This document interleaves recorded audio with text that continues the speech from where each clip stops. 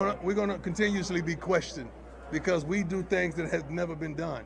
That's the way our life has presented themselves. We do things that have never been done, and that makes people uncomfortable. When you see a confident black man sitting up here talking his talk, walking his walk, coaching 75% African Americans in the locker room, that's kind of threatening. Some of y'all may not understand this, but this win today that Coach Deon Primetime Sanders and the University of Colorado got today, this was straight up and down for black culture. Straight up. I think it would be reasonably prudent to believe that black folks from all over the country and possibly all over the world are celebrating right now because this is a win for black culture.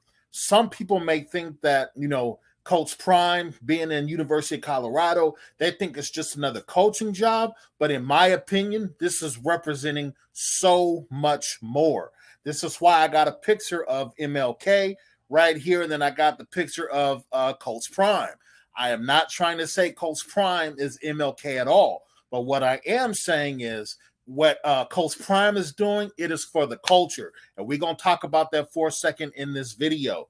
I am so happy. Now, first, let me get this out the way. I know there's going to be people from Jackson State that are going to be very, very upset about what happened. And let me just say, I get that. You know what I'm saying? I totally understand, and I'm not picking a side on that. But one thing I can say, with Coach Prime being in this position that he's in right now, and he basically kicked the door in, and he said what he's been saying all along. We coming. We coming.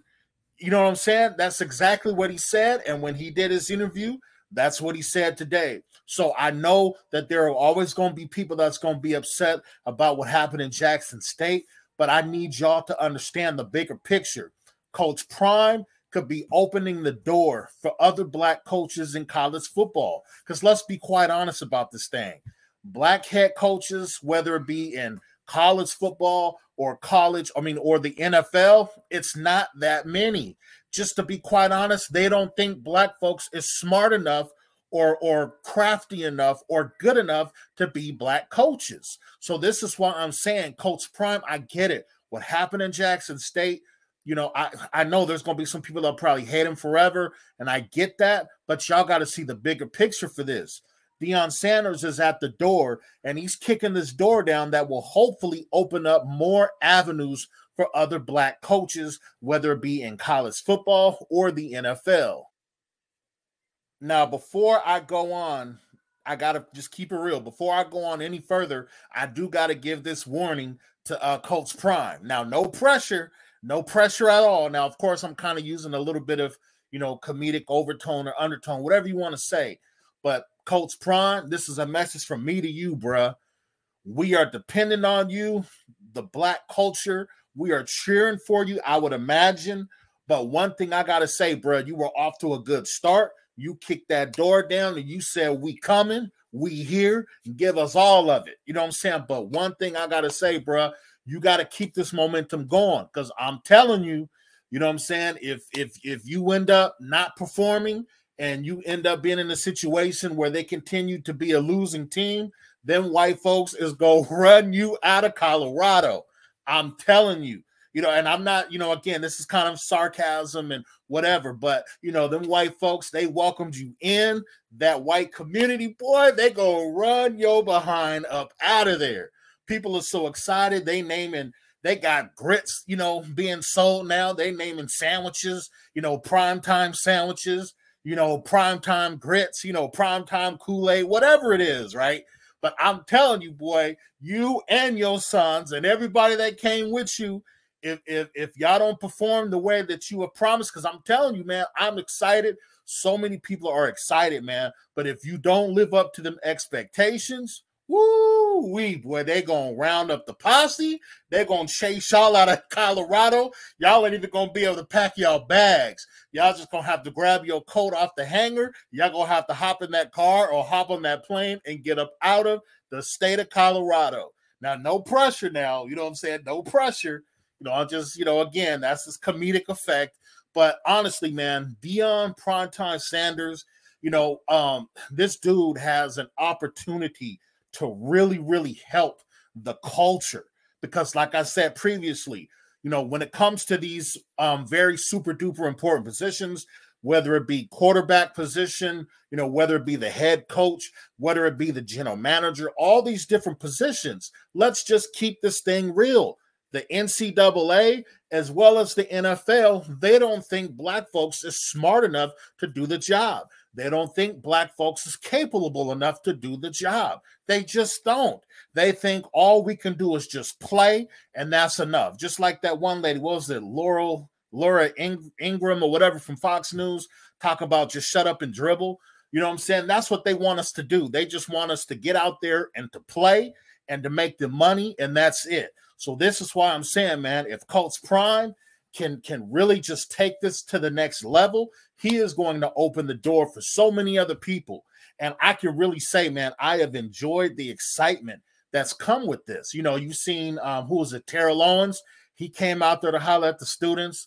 Michael Irvin, he came out there, hollered at the students, imparted some wisdom on them. What's his name? Warren Sapp. A lot of other people. So you can tell, man, that black culture. Snoop Dogg, I remember I seen some video, I think, where they was in the locker room just dancing. Now, that was Jackson State, I believe. But still, I would imagine Snoop will probably come to Colorado and do the same thing. So this is why I say, like, this is for the culture. So if, you are one of the people that, rightfully so, you were upset at prime time and you felt like he did Jackson dirty and did Jackson wrong, I get that. I am not in this video. I'm not doing this video to try to convince you otherwise or to say that you shouldn't feel the way you feel. That's not what I'm saying. What I'm saying is I would like or hope or invite you to see the bigger picture, because now prime time is on the national stage. He done put on his ski mask, go figure. He took him and his team. They kicked, and not even kicked, they busted down the NCAA D1 program football door, and they said, "Ninja, we here." Now, you know what I really mean when I say ninja, right? But they busted that door down, and they said, "All y'all ninjas, y'all on notice. We here, and we coming. We ain't going nowhere." So all eyes are on, Prime Time, Coach Prime Time, his staff, and the University of Colorado football players and the school. I tell you, people want to call. I ain't stopping. I ain't doing this video over again. But anyways, I am so excited, man, like, honestly. So that's why I say, like, this is huge, because he is going to be the catalyst, or he can be the, no pun intended, the prime example of, black coaches, we just as competent, we are just as capable, we can do the job the same way these white folks can do the job. Let's just be honest with it. This is what it's about. You know what I'm saying? How many black head coaches can you name that's in a D1 program in the NCAA? You know what I'm saying? How many black coaches can you name that's in the NFL? It's very few, but as far as the NCAA, I don't even know. There might be one or two, but it's really extremely rare. And again, it's rare just flat out because of systemic racism within the sports community. Come on, man. Let's be honest about it. So this is why I say, even if you upset about, prime time, about what happened in Jackson State, I get it. You know what I'm saying? But look at the bigger picture, man. Deon Primetime Sanders has an opportunity to set other folks up. And that's why I say, man, this is for the culture. You know what I'm saying? I apologize. What Coach Prime is trying to do, he is trying to set this up for the culture. Just imagine, right? Let's just say if, God willing, he is successful with the program and he's able to elevate them and they get, a top 10 ranking with, with the team, just imagine the plugs that he will be able to have, and just imagine, right? Let's say, what if other black NFL players decide, what? I think I can contribute. I think I can give back. And then they decide, what? Let me go on ahead over here. Let me slide over to this HBCU and let me get it cracking over here, right? That's a huge possibility. So by him being front and center stage and winning in such a glorious way, and then, he gave praise to God, all this kind of stuff, that is a huge win for black culture. excuse me. Now I know I got some coworkers that gonna report this video. They're gonna try to say, "Oh, look at him. See, he's racist." Hey, Gillespie. Hey, we got him. Hey, call Crime Stoppers. We got him. He's on there talking about some racist stuff. Yeah, I'm talking about some racial stuff. But the racial stuff I'm talking about, it's not something I started. I'm just talking about the racist systemic issues that are going on and that's prevalent in the sports community. Again, how many black head coaches can you name, or how many black head coaches can you remember at big, prominent D1 college schools? You know what I'm saying? And the same for the NFL. How many black current head coaches that are at a rock solid, you know what I'm saying, NFL team, how many can you name? So again, they have this notion. For one, let's just keep it real too, right? The NFL owners, you know, it's a racist organization. They don't want to let black, they barely let Magic Johnson in and the rest. And that's a whole different video. You know what I'm saying? The historical context and the historical meaning behind that, excuse me, is huge, right? But he had, oh man, I mean, one day I'll do a video on that. But outside of Magic, you know what I'm saying, being part of the ownership for the Washington team, they don't think we deserve to be in that circle. They don't think we're smart enough. They don't think we're capable enough. And they don't think we have any business being up in there. But today, you know, today, Coach Prime and his football squad, they chin-checked everybody, not only in the college world, but they chin-checked everybody across the nation. They was like, hey, come get some, baby. We here. And that's why I'm just so excited. I am so happy about this because it's not just about football. Now, again, I get it. I know the boosters are happy. I know somebody commented one of my pages, and it was like, man, I know them boosters and them ralliers, boy, they must be dumping money in right now. And they are. I'm sure them boosters, the alumni, I'm sure they on that Cash App or they making it rain, whatever they doing. I'm sure they are. But I just don't want people to lose sight of that Coach Prime being in the position that he's in. It is not just about sports, but it is about the culture. It is about being able to advance, you know, black folks within these influential leadership roles in college sports, you know, mainly in football, as well as the NFL. You know what I'm saying? You're more likely to see a black head coach in NCAA basketball, which, you know, the numbers still aren't great, but you're more likely to see it in the on the basketball side than you will on the football side, right?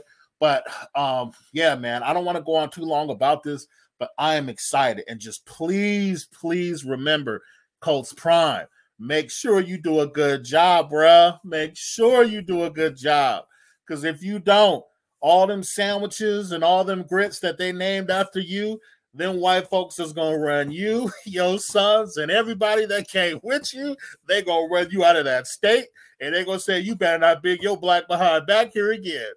Now, for some of y'all that, you know, of course, again, this is comedic effect, but, you know, there is this saying within black culture, right? Whenever you have black folks that rise to certain levels, or it might be the first time a black person did this or the first time a black person did that, commonly, you know, in the barbershops, the beauty salons, things of that nature, people will say, well, I hope they do a good job, because if they don't, it's going to be a long time before another black person gets it again.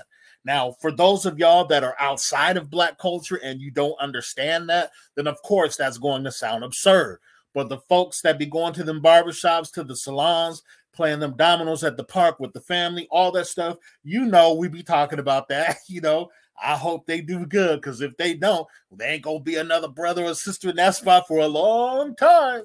So, you know, I'm telling the truth, man. But again, it's just black culture talk, you know, but I'm excited. I am just so happy for Primetime. I wish him and his program nothing but the best. And I would also say, too, show love to Jackson State. Show love to the other HBCUs as well.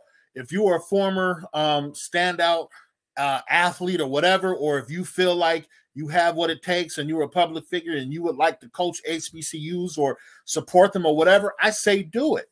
Support them. You know what I'm saying? Go to that website, check out whoever, you know, is coach. I mean, whoever might have needs for money or for donations or whatever it is, you know, reach out to the HBCUs. I know for me personally, I know I can't speak for anybody else, but for me, I'm going to make a conscious effort, and I'm going to actually do it with making some donations to different HBCU programs. You know what I'm saying? Because it's really, really important.